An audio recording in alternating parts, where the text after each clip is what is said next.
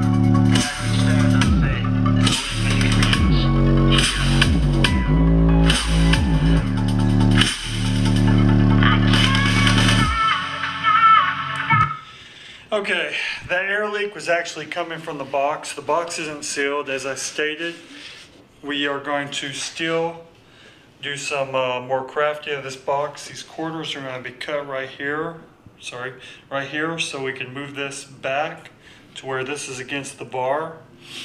And then there is going to be a layer of resin and glass that's going to go across this on the back. And anywhere where there's large sections of wood, just to strengthen it up. So we have plenty of fiberglass to go clean across this back and the front, and probably wrap the whole box with fiberglass. But yeah, the air you're hearing is no longer the ports, it's actually the box leaking.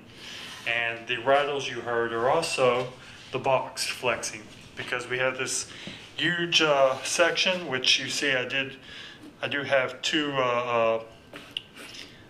boards on the inside, or braces on the inside to hold this, but we're still getting some flex out of this box. This box is only 1/2-inch plywood. As you can tell, plywood isn't the greatest media for speaker boxes because it has hollow portions in it, but it is more weather resistant than what MDF would be. So we got a little flex out of the speaker. It's starting to come together. We're still going to trim it up and move it back. Also, this front, we're going to have slots that go down here, all the way down. Of course, this back box is going to be pushed back. It's going to be pushed back a few inches.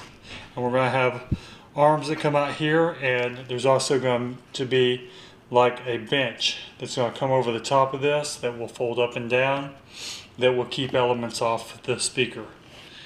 Because it's plastic, or it's not paper like the other speaker, but it's still, I don't want, if it's on the back of the truck, this just catching all kinds of bugs and stuff.